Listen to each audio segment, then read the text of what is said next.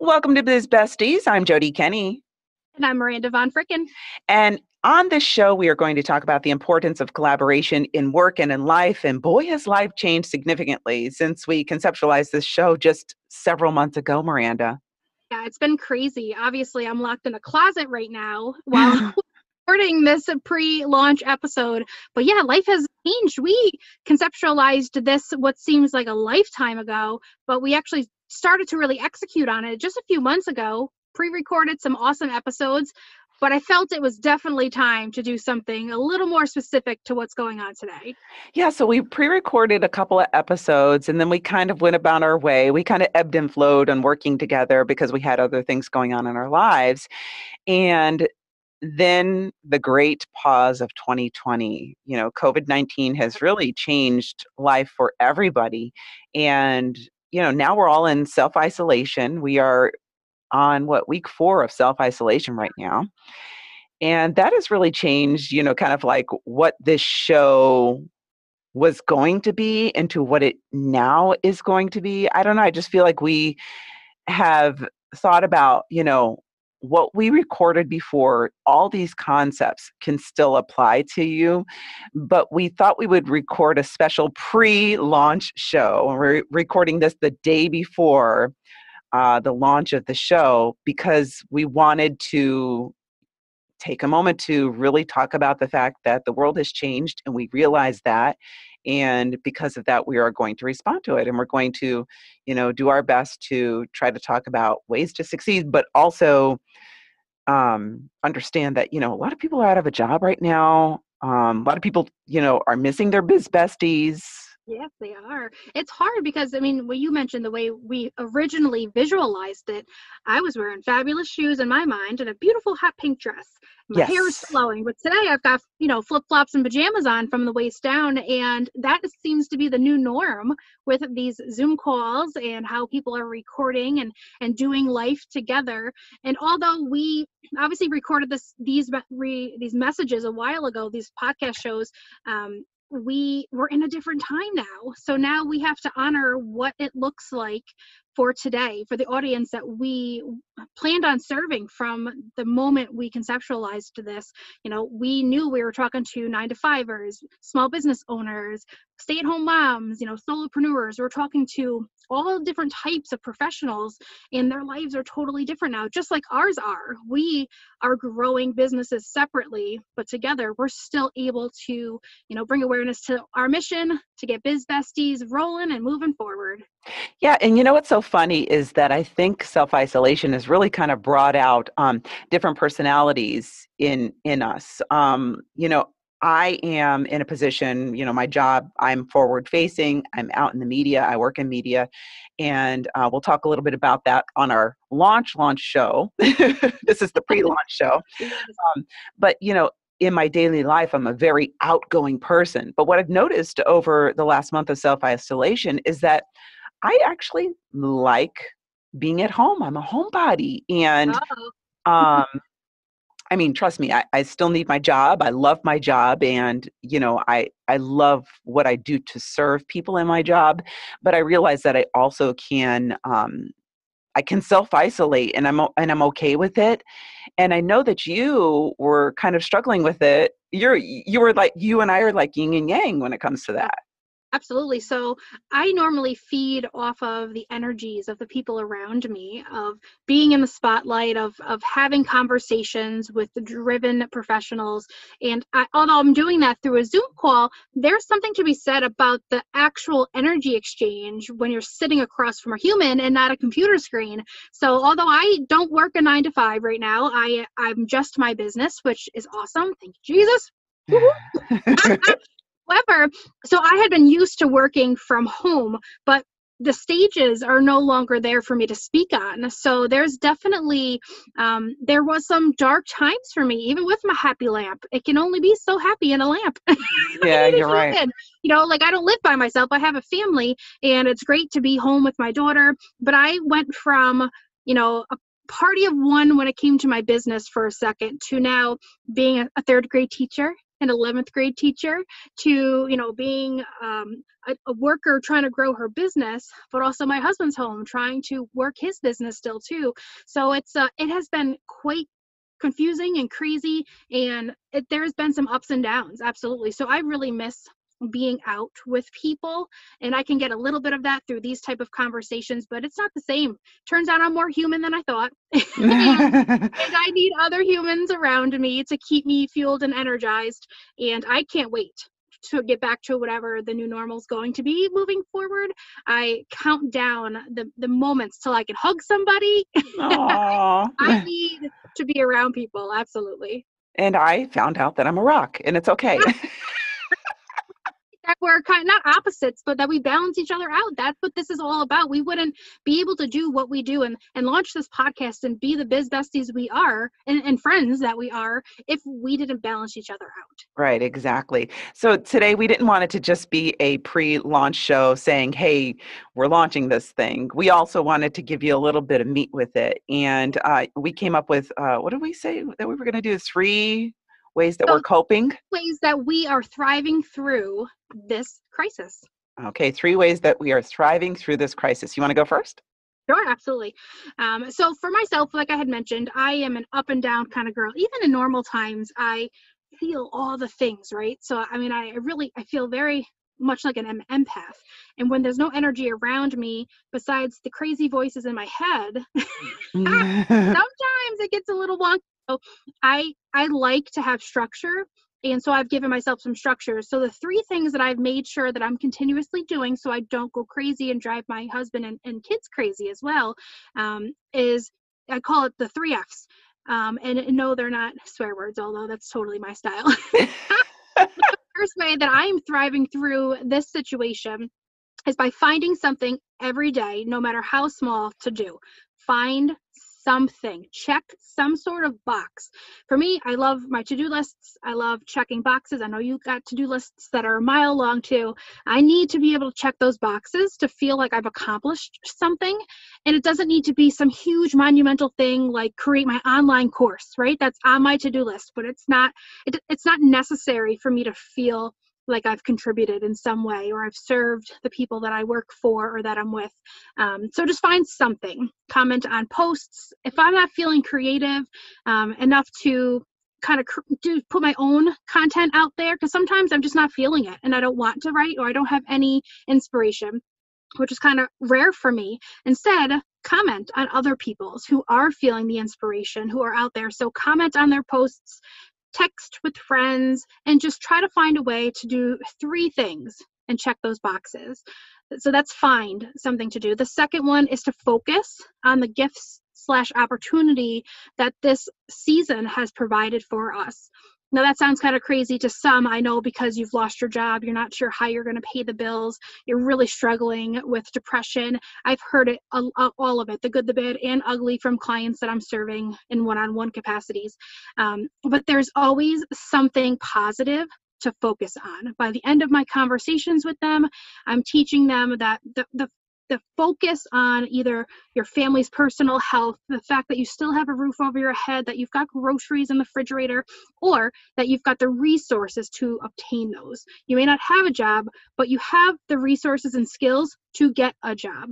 Nobody can take away that education. Nobody can take away your skill sets or how you contribute. This is just a season. Let's focus on the positive personally and professionally. And the third thing is fuel. So we're going to fuel ourselves, our mind, our body, and our spirit every day. I know that sounds like a lot, but little things to fuel my mind. Talking to you, talk to a friend, have a nice conversation. Fueling myself by writing or reading, listening to a podcast. Wink, wink. Fueling your body by moving it every day, going for walks. I taught my kid how to ride a bike the other day, so now I run besides her on the cul-de-sac while she's riding her bike. Move your body, drink water, fuel it properly. It's going to be harder to stay 100% on your clean eating plan that maybe you wanted to before, because your bulk snacking. You're buying Yeah. everything in bulk, so the snacks are right there and readily available. But just recently I said enough's enough because I got on like a snack tangent. I became like a snack monster, and I said no more. So fueling my body is just as important as fueling my mind and my spirit. And that spirit is fueling it through my morning mindset routine, praying, self-care, making sure I shave my legs, I put a bra on at least twice a week. I'm doing the thing like today. We are talking on Zoom and recording this. I put on some perfume because I want to smell good. Y'all can't smell me, but I can. So it makes me feel good. So that's a form of self-care for me. So the 3 ways I'm thriving through is finding something to do every day, focusing on the positive, and fueling myself. I love it. I love it. I understand the whole snack thing. I'm really good with my diet. I don't snack a lot, but last night it was midnight. I was dealing with insomnia. And I was Mm-hmm. like, maybe I could just get a little snack. I went down and I grabbed this popcorn in a bag. It was like kettle corn popcorn, a whole chip bag, not just like a little snack size, the whole bag. And I just went up to my bed and I ate like 3/4 of it. And I was like, what are you doing? I justified it I because it didn't even was know you were doing it. no, I justified it because it was skinny pop, but Oh, yeah, yeah. still I ate 3/4 of the bag. Here you get. That's what that means, right? Yeah. Okay, so the 3 ways that I'm thriving through that I would like to share with people is plan, power, and perform. I went with 3 Ps. Yeah. And so my first one, plan. Planning for me is like the golden ticket. It really is. And I'll tell you, the first week that I was on self isolation, I didn't plan anything. I sat on my butt. I watched Netflix. Really just kind of chilled, and the house was a mess. I had nothing going on. The second week, a couple days a week, I put just scratched down what I wanted to do to get done, and I got those done, but really had no progress whatsoever. The third week I woke up and it was like I was a new person. I was like, you know what? What makes me happy is achieving my goals, small, manageable, smart goals, and getting them done. And so I decided to go back to my way of planning. And my plan is simple. I put AM, day, and PM.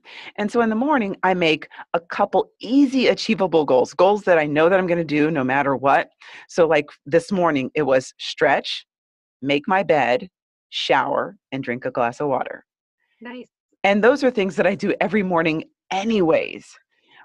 But having them down on a piece of paper and being able to go check, check, check, it set my mind in a position where I know I'm going to be successful. Yep. Then for day, that's where you kind of have the most energy. You've fueled yourself with some good food, some coffee, and you're ready to get going. So that's when I kind of put the meat of what I want to get done. So for today, I said that I wanted to list an American Girl doll that I have for sale. I'm going to put her up and she's going to find a home. Nice. I wanted to record with you. I want to edit this podcast. I'm going to list 5 other small items on Facebook Marketplace because I cleaned my scrapbooking room and I have all these scrapbooking supplies that I'm never, ever, ever, ever, ever, ever, ever going to use. So I'm going to sell them and I'm going to sell them cheap. So, people want to be busy right now. People have children that are at home. They're cooped up. They're looking for things to do. So I'm going to list those.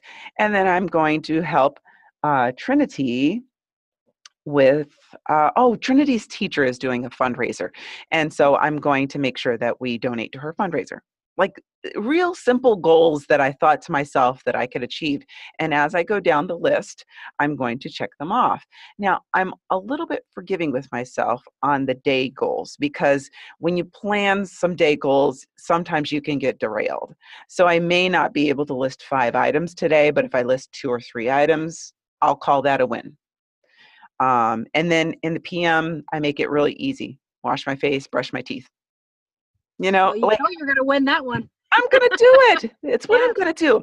But having a plan, and then also at the end of the day, I also say write goals for tomorrow. So it really just takes less than 5 minutes to plan yourself. My voice is so not used to talking. Do you hear it going up and down? Yep. Yep. I feel the That's same way, another. girl. We That's gotta talk another more. thing. And we're talking people, and we haven't been talking for the last month. But so in the evening, spend less than 5 minutes planning your next day. Set yourself up so that way you don't have to wake up and think about what you want to do. So that's plan. Power.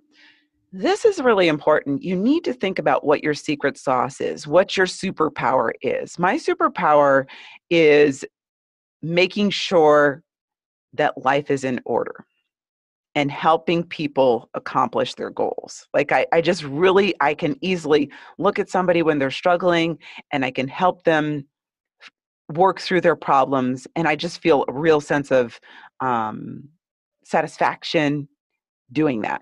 So my superpower is helping others stay organized and organizing myself. So that's why the list is so important. I don't perform well if I don't have a list. I hear So you. I have, I work to help others have their power. And so I've actually done that with my children. We actually had a meeting with my son last night because he's been willy-nilly all over the place. He just like, I think I got this class. I think I get this class. And he's getting ready to go to college and I'm really nervous for him. So I sat him down yesterday and I was like, this is in no means a lecture. This is just to help you help yourself. Don't you know he was up, showered, and at his desk before I even got out of bed this morning? Wow. Simply because I helped him plan his success strategy.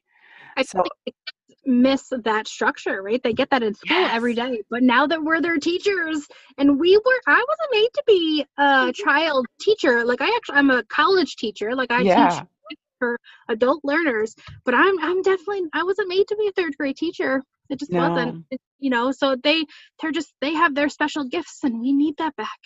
We really do. I did. Okay. I wrote a blog post about thanking teachers very much. So, even in the first week of just review, I was like, holy cow, this is Mhm. hard.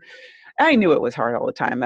I bowed down to teachers, but Yeah, my son being 17, I kind of was just letting him do his thing because I figured, oh, he's going to college in a couple months. But no, you know what? He still needs the support and structure, and absolutely. it's my job to help him organize his thoughts and his plan of action. And he's being so successful with it. So I helped him find his power, and I know what my power is. So if you identify what your power is and play to your strengths, you'll be much more successful in achieving your goals. And then finally, perform. Once you got a plan in place, once you know what your superpower is, you got to perform. You have to have the get up and go to do it. So don't set goals that are not realistic for yourself, like clean the whole house. That is an unrealistic goal. Let's agree upon that, unless we have a cleaning crew come in. Outsource. And then you could say clean the house and just sit back Yeah, and drink your wine or your coffee or whatever. So really, performance is key. And right now you may not feel like you want to perform. I know some people who are dealing with some serious depression and stress yeah, and anxiety because they've either lost their jobs or their businesses are closed right now under yeah, mandatory closure.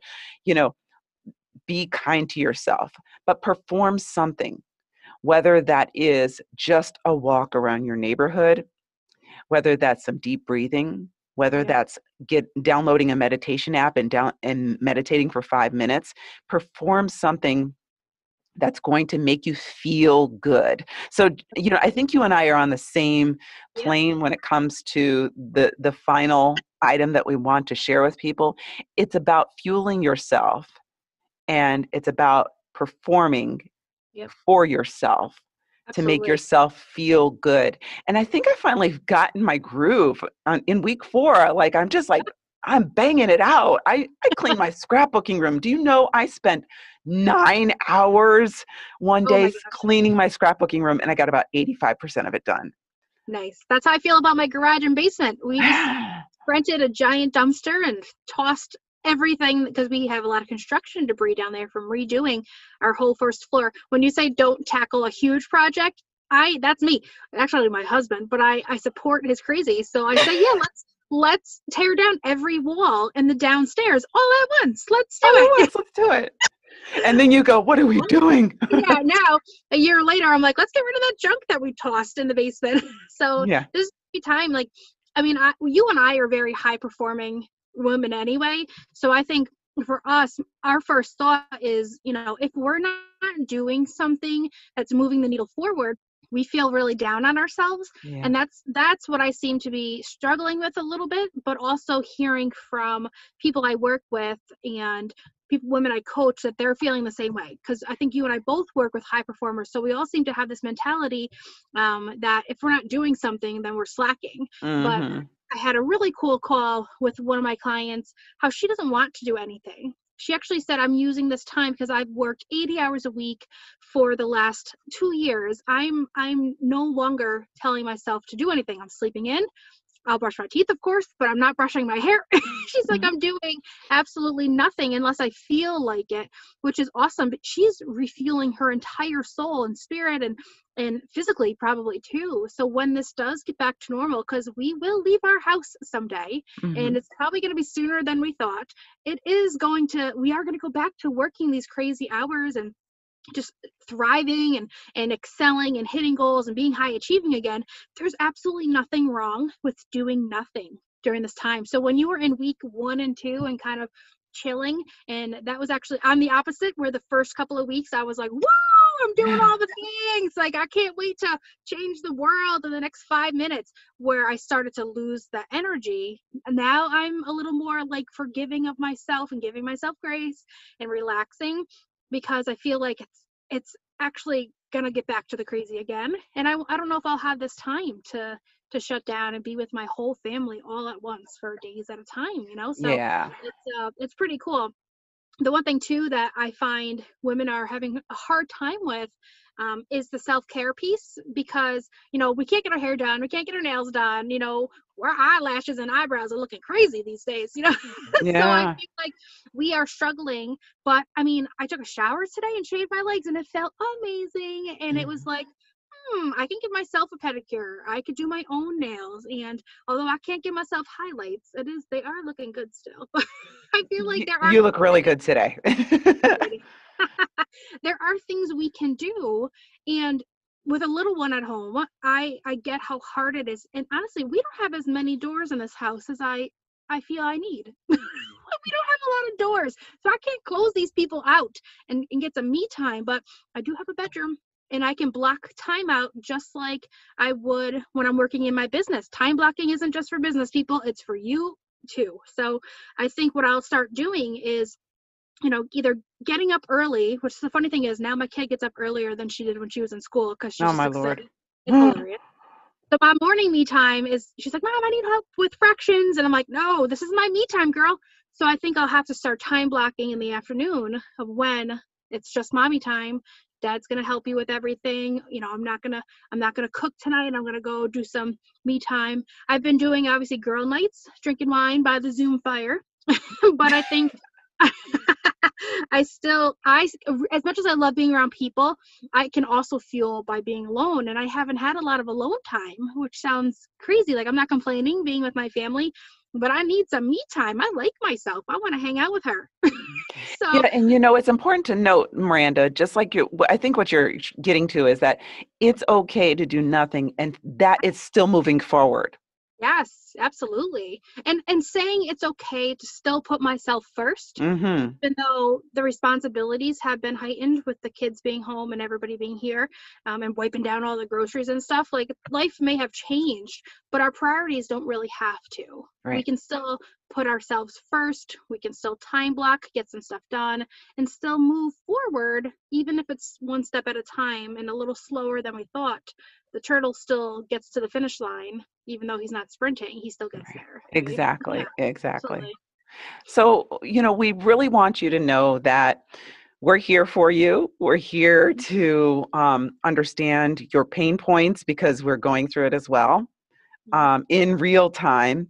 The next couple of episodes have been pre-recorded, so we want to let you know that, but you're more than welcome to binge listen because we do have a couple episodes up already. So for those Yeah. of you who have stuck through to the end of this recording or getting a little teaser, the rest of you are going to be like, oh, there's a new episode up in a couple weeks because Yes. we're going to promote it. Yes. Our goal is to do this every 2 weeks.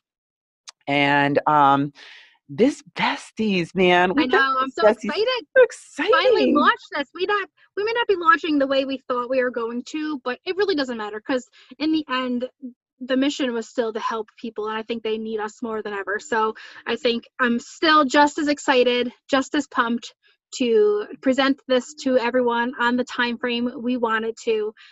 This pre-episode obviously is just to give you guys a heads up of what's going on, let you know we're real, we're here. But what you're going to hear in the next episode is just a little more about JoDee and I, why we became Biz Besties, how it happened, and what it's going to look like going forward. So we hope Yes. you enjoy all of it. And please also connect with us on social media. We started social media accounts for Biz Besties, which we haven't been promoting on, but we're going to start because obviously we need to Time. do it. It's time. Yeah. So, but you can connect with us, Biz Besties, on pretty much every platform, and also on our solo sites as well. JoDee Kenney for me. Miranda Von Fricken, or Mastermind Coach Miranda for me. So connect with us, and we would love for you to grab your favorite beverage, Biz Bestie, and press play on the next episode. Woohoo! Enjoy. Yeah.